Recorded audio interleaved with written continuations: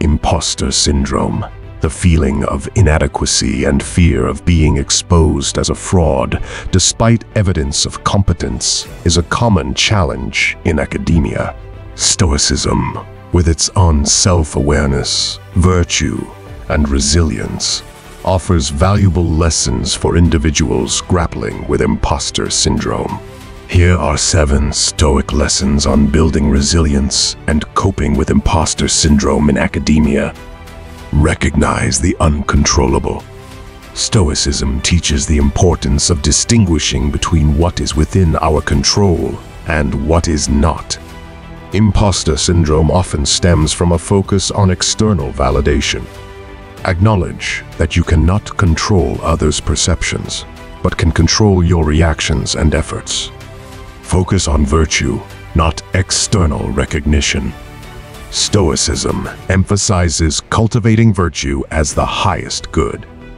Instead of seeking external validation, focus on developing your skills and knowledge. Strive for excellence in your work, aligning with the virtues of wisdom, courage, justice, and temperance. Embrace challenges as opportunities. Stoicism encourages viewing challenges as opportunities for growth.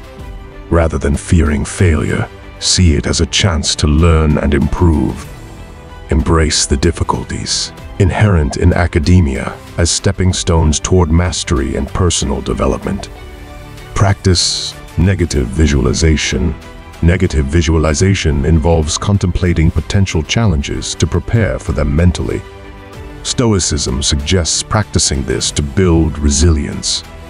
Consider the worst-case scenario related to imposter syndrome and realize that even if it happens, you can handle it and grow from the experience. Value inner harmony over external success. Stoicism teaches that true happiness comes from inner harmony and virtue rather than external success. Reflect on your intrinsic values and the satisfaction derived from pursuing knowledge.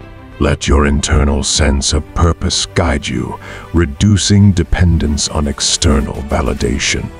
Maintain a journal of achievements. Keep a journal documenting your achievements, successes, and positive feedback. Stoicism encourages reflection on one's journey and accomplishments. Refer to this journal during moments of self-doubt to remind yourself of your competence and progress. Seek mentorship and community. Stoicism values community and support. Seek out mentors and peers who can provide guidance and reassurance.